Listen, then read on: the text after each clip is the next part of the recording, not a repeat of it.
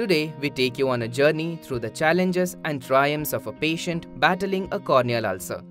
Meet Duraiswamy, a farmer who has been experiencing redness and excruciating pain in his left eye for the past 3 days. Determined to help him, a team of experts springs into action.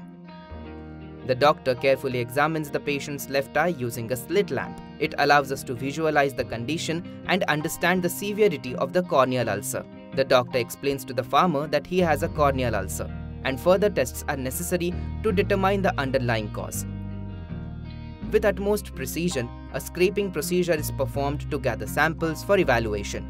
The samples are sent to laboratory for testing. Various assessments including sugar levels and some blood tests are conducted to gather crucial information about the patient's condition. After a period of anticipation, the results are in.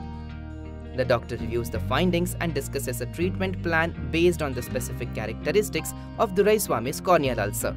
Through weeks of diligent follow-ups, the farmer's pain gradually subsides and the corneal ulcer starts to heal. Duraiswamy, now filled with relief, returns home happy and satisfied. Let's dive deeper into the understanding of corneal ulcers. What is a cornea? Cornea is the transparent front part of your eye when you see an eyeball. It is responsible for 60% of your vision. Any loss of transparency of the cornea can cause defect in vision. So what is a corneal ulcer? It is also known as keratitis. It is caused by infection to the cornea due to any harmful organisms which invade it. So what can cause a corneal ulcer? Any injury to the eye due to fall of foreign bodies such as dust particles or insects, any scratches on the eye surface, severe dry eye, inability to close your eyelid due to any nerve-related palsies, or improper use of steroid eye drops can cause corneal ulcers.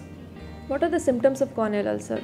It can present as redness, pain, foreign body sensation, watering or discharge from your eyes, increased light sensitivity, and blurring of vision.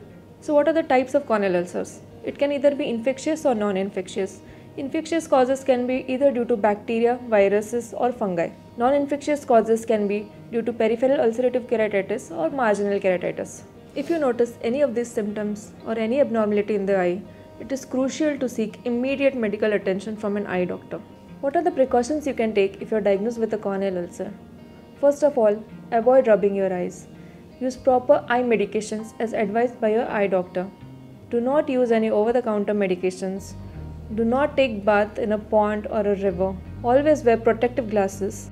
Do not wear contact lenses when you have a corneal ulcer. And most important of all, go for regular follow-ups as advised by your eye doctor. Every corneal ulcer is unique and requires specific treatment. Any delay in diagnosis or improper treatment can lead to further worsening and complications. Even your eyesight can be lost. So how do we as doctors treat corneal ulcers? When we see an ulcer, we see the size of the ulcer, the location of the ulcer, how deep the ulcer is, what is the duration of the ulcer, what was the cause of the ulcer, any systemic illness if you have such as diabetes. All these factors are considered and then the treatment is tailored accordingly. If your ulcer is unresponsive to maximal medical therapy, further surgical treatment may be required. Always remember, corneal ulcer should be treated as a medical emergency. Without treatment, the ulcer can spread to whole of your eye. Always consult an eye doctor, use proper medications as advised, and go for regular follow-ups.